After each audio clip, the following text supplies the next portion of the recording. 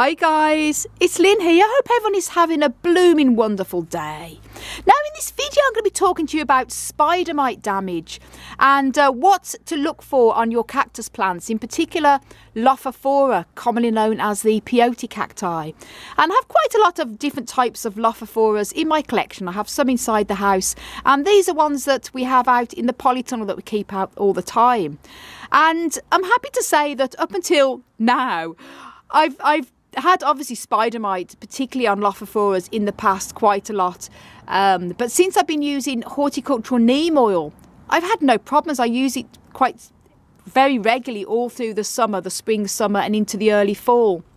I spray all the plants in the polytunnel here. As you can see, I have a very large collection, and I use it about once every 2 to 3 weeks, give them a good spray with the neem oil. And I have to say, since I've been using it, I've practically seen zero mealybug. And if I see any pests at all, it's very minimal, including on the Lophophoras. But we've recently, obviously now we've come into the winter, I don't spray them with the neem oil in the winter unless I see any signs of pests, and then I will spray it. But obviously my goal here with the winter, those of you who grow cacti succulents will know, you have to keep them as dry as possible, particularly the desert types, and the humidity down. If you live in an area where I'm in Northern Ireland, and Ireland and the UK in general is very high in humidity. So when you've got plants outdoors in greenhouses and polytunnels, the humidity is always the problem. And I've got, as I say, mentioned I recently did a video on this amazing dehumidifier that we've got here in the polytunnel. It works incredible, and it's been keeping the humidity down to about 50%. We have it on for about 10 hours during the day, and it's absolutely marvellous, guys. I mean, it feels like a living room in here. Still keeps the temperature cool for them to overwinter, but it's been great with the humidity. It used to be about 85, sometimes 90% humidity before we got the dehumidifier. And the reason I've gone off topic a little bit here is because this is to do with what I'm talking about here. I've never ever usually had a problem with spider mite in the winter. To me, it's always been a spring, summer and early fall type of problem, because that's when it's sunny and drier, and that's when this annoying pest that is practically invisible to see unless you've got amazing eyesight tends to take over, and you usually see the damage afterwards.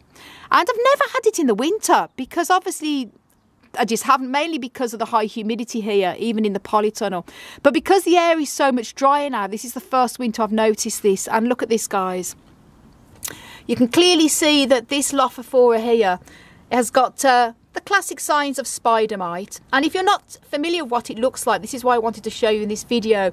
It's this typical sort of orangey yellow corkiness that appears usually in the new growth on Lophophora. It's very disfiguring.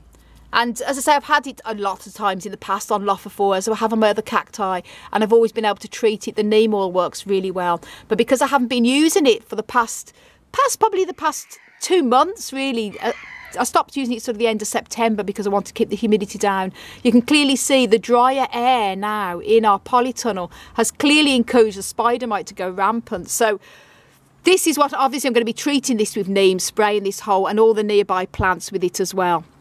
And probably with a dehumidifier, which will dry pretty quick, so it's not going to stay damp. But I've got 3 different stages to show you of what spider mite does on Lophophoras. Now, this, as I said, my Lophophoras have had past damage years ago. This one, probably about 5 years ago, was absolutely covered in the orange scarring scabs from spider mite. And as you can see now, it's completely recovered. There's tiny little remains of it lower down. As it outgrows the damage, the new growth will grow and the scabbiness will go down. And I'm happy to say it very rarely will kill a plant. I mean, if you leave it or you don't notice it and it completely covers the plant, then obviously a plant can die from spider mite, especially if you've got it on one of the plants that are hairy and you don't see the spider mite because it's covered by the white hairs.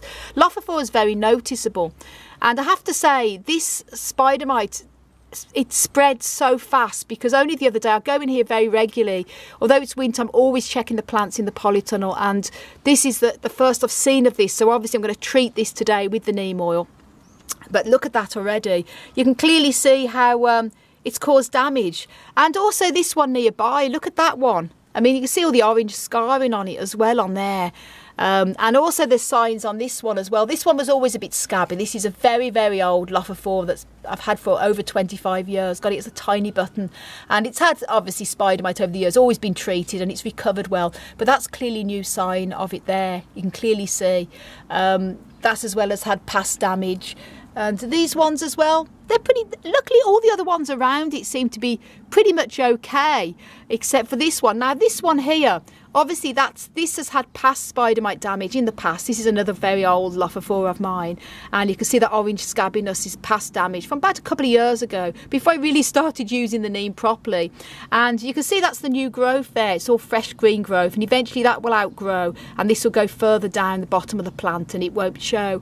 But I'm just sort of happy I've spotted it now, because it's very, I've never had this in the winter, but it must be down to the fact that the air humidity now is much drier, and they're used to the higher humidity, which is, by the way, high humidity on cacti is far more detrimental than drier air, because they can go rotten and damp and moulds and fungus and things like that. The plants are feeling amazing now with this new dehumidifier we've got, but as I say, obviously the spider might love the drier air at this time of year, which I've never had a problem before. So this is what it looks like. If you see that on your plants, it's usually more common in spring, summer, or usually during high temperatures. Also, if you grow your plants indoors inside the house, you're more likely to see spider mite, again down to the drier air, which they love, especially if it's warm too.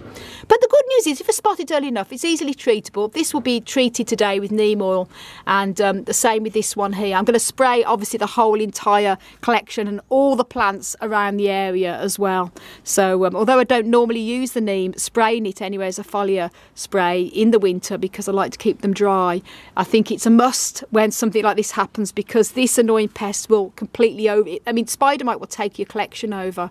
Personally, in my experience, I find spider mite can be selective with what type of cacti and succulents they like. You can have certain plants next to the plant that's got it, and that the spider mite won't want to know it. They seem to be selective, but Lophophoras they love. They really do. So there you go, that's what it looks like. That's also, these two are in the prime now of having the bad attack, and this is a past recovery one, but obviously it's so close to these that this is going to go on to the new growth if I don't treat this. So then how do you treat it? Well, I like to use neem oil. The spider mite is a bit of a difficult one, because a lot of normal insecticides will treat thrips, green fly, mealybugs and the like, but they're often not very good on spider mite unless it actually states it on the bottle. And I found neem oil has been absolutely brilliant. As I say, we had very, very warm summer. We had a very warm April and May, and August was lovely weather here in Northern Ireland and Ireland in the UK in general, and never had a problem with it because I was using the neem. And I find I'm going to start using this again just onto these here and the nearby plants, and I'm going to then do it again, repeat it again a few days after, and then a few days after. With the neem oil, you do have to repeat it every few days over the first month to make sure you kill any of the remainder. That usually kills them pretty quick, but neem oil is a slower acting. If you use a systemic insecticide, it usually kills them straight away on contact. Neem oil is a bit slower, but it's much safer. With a lot of chemical insecticides, they can also cause, on Lophophoras anyway, a lot of skin damage, and then you end up looking worse than it did when it had the spider mite. So neem oil is my recommendations, and then using it every few days for the month until you know that all of the they're all gone, and all the newly hatched ones, when I say newly hatched, I mean the spider mites, are all gone as well. And if you want to know how to use neem oil as an insecticide for mealybug and spider mite and other insects, and also as a fungicide as well, then do check out a video I've made on how to use neem oil on Lophophora cacti and other types of cacti. Links will be up above and down below in the video description. And if you want to know how to care for Lophophora, the Peyote Cactus, then also check a video I've made on how to care for Lophophora, the Peyote Cactus. Links also up above and down below in the video description. So guys, I hope you found that useful, and hopefully you won't have this annoying pest. If you grow cacti succulents for any short period of time, I'm pretty sure you'll encounter this annoying pest on your plants at some point. And if you want to know a little bit more on how to grow and care for cacti succulents, then as well as subscribe to my channel, please also check out my website, desertplantsofavalon.com. I want to send you loads of love, heaps of happiness, and tons of plant power from across the Emerald Isle. And until my next video, bye. I'm gonna get you, you little spider mites.